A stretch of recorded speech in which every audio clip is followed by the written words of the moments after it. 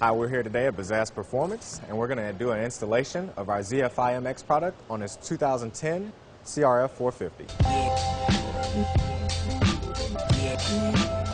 Once you purchase your BAZZAZ ZFI-MX kit for your application, there's a few things included in the kit. Your fuel control unit, a mounting bracket, fuel harness, software, USB cable, obviously installation instructions, Velcro and cable ties to aid in the mounting, and also some BAZZAZ die cut stickers. Here we have laid out what tools are required to complete the installation. A flathead screwdriver, a 5mm Allen, a 8, a 10, and a 12mm T-handle, a pair of wire cutters to snip your zip ties to neaten up the installation, and also a small flathead or pick is beneficial when taking the ground strap or the attachment strap off the gas tank.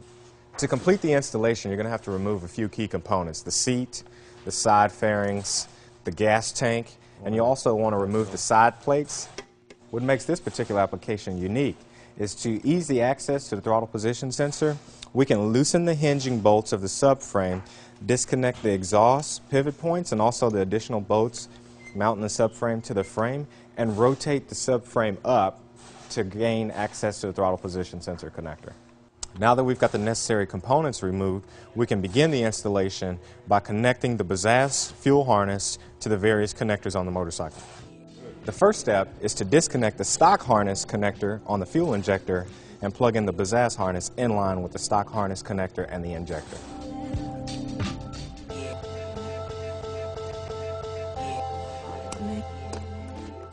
Now that we've got the injector connector properly installed, we're going to route the harness on both sides of the frame. We're going to put the crank position and ground lug connectors on the right side of the frame and the throttle position and power connectors on the left side of the frame. We're going to connect the BAZZAZ crank position connectors in line with the stock crank position connectors, which can be found near the radiator holes on the right-hand side of the frame. And we're also going to connect the BAZZAZ ground lug to the stock harness ground lug located on the front frame spar near the radiator.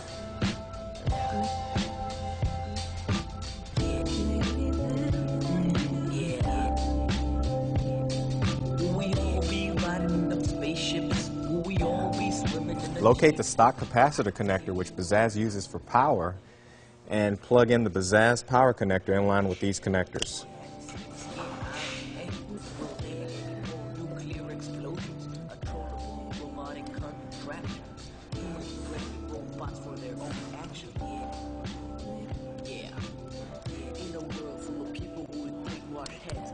Okay. On the 2010 CRF 450, for ease of installation, rotate the subframe up and connect the BAZZAZ throttle position connectors. Remove the stock throttle position sensor connector and install the BAZZAZ connectors in line. In a world where the cure for cancer is death, in a world where it takes so much to take a single breath, in a world full of people with brainwashed heads, in a world where the trees that exist are dead, in a world where the cure for cancer is death, in a world where it takes so much to take a single breath. Route the BAZZAZ harness into the airbox where it's going to be permanently located with a mounting bracket. We suggest that you loosen these two mounting points for the stock ECU and route the BAZZAZ harness underneath. The BAZZAZ control unit is going to be mounted within the airbox using a bracket that we supply with the kit. Take the two pieces of the mounting bracket, slide the tabs in together and align them, and then secure them both together with a supplied cable tie.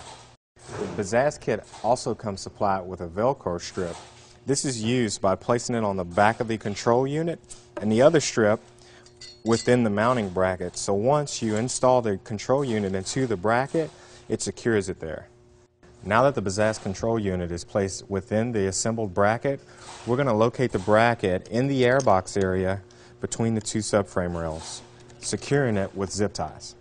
Now that the bracket and control unit has been secured in the tail section of the bike within the airbox, we're going to connect the main connector and go back and secure the rest of our harness with zip ties or cable ties.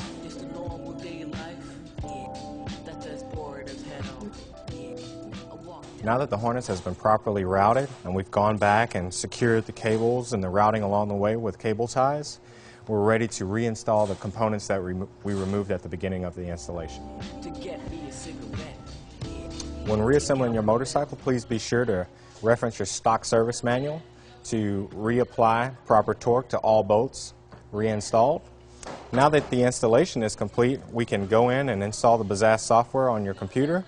With the use of the USB cable supplied with the kit, we can begin to tune our system.